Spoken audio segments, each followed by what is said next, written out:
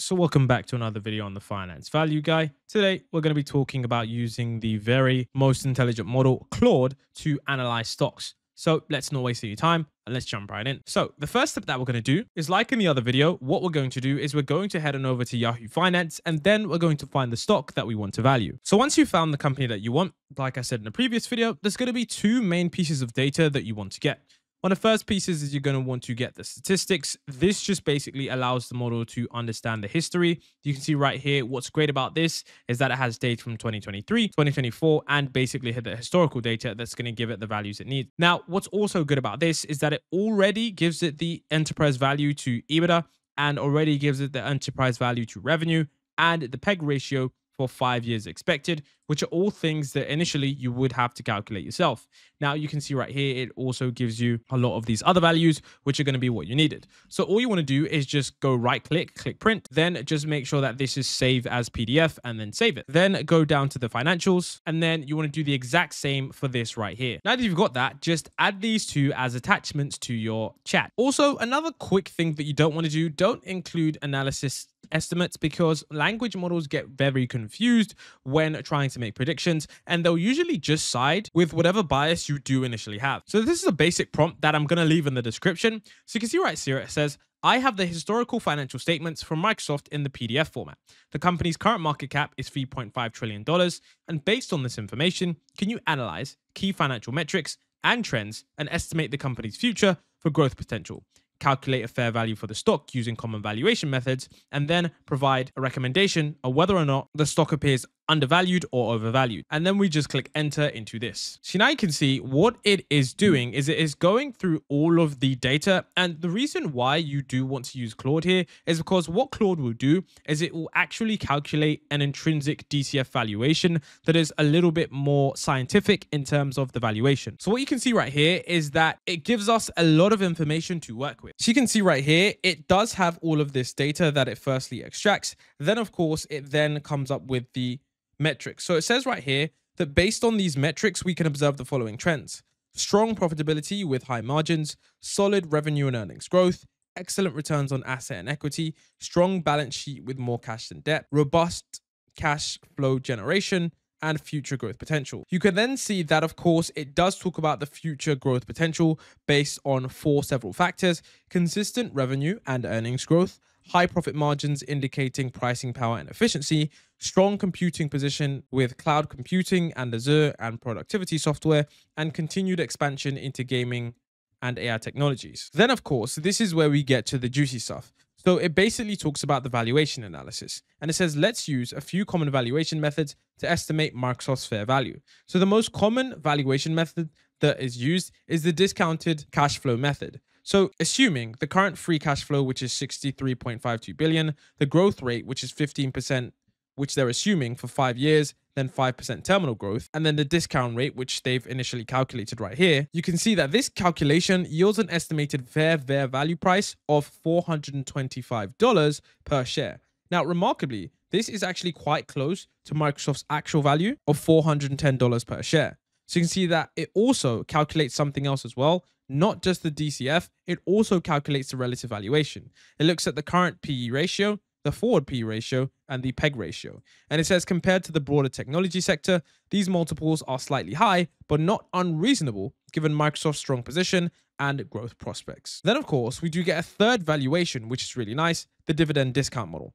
With a forward dividend yield of 0.81%, and assuming a long-term growth rate of 8%, we get the fair value of $166. And this method does suggest the stock is overvalued, but of course, it's worth noting that Microsoft is not typically valued based on its dividend yield. So even though we do have the valuation of $166 looking at the stock, this doesn't really matter that much because this is the dividend discount model, which is usually used to analyze stocks that are based on dividends. So then, of course, we do get the final recommendation. And it says, considering all valuation methods and the company's strong financial position and growth prospects, the DCF model suggests that the stock is slightly undervalued.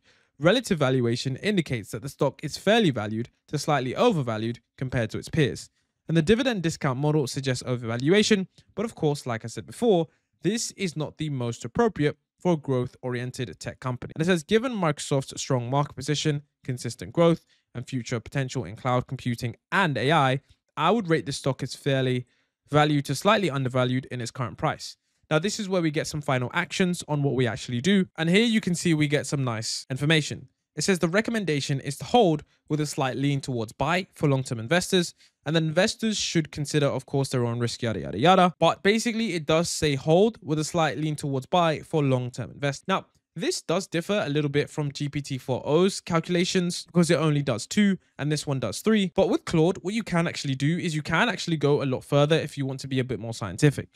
Now, this step right here, you don't really need to do, but this is just basically some extra stuff that I was playing around with the large language models, and I found that this is what you can do. So you can then use this prompt, but you can see right here that this is rather long, and it says, I need to perform a discounted cash flow analysis for Microsoft. Please help me determine appropriate values for the discount rate and terminal growth rate by following these steps. And this is basically something that gives you more scientific values, but you can use that.